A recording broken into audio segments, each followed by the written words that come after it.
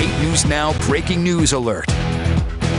We start with this mess on I-15. Major traffic backups on I-15 southbound. This is near Sloan. You're looking live from some RTC cameras there showing what is going on. There was a tractor trailer fire that has been causing major delays. Now the fire is out, but here's some video from earlier this morning. This wasn't that long ago of our crew as the firefighters there put the tanker fire out on the back of that truck. Again, the fire is out, but there are still major delays. So if you're heading from the valley south, this is near Sloan Road. It's going to take you a long time. Might want to hold off on that trip for a little while until the traffic loosens up there. We'll have the latest for you on 8newsnow.com, but that is an ongoing situation on I-15 just south of the valley.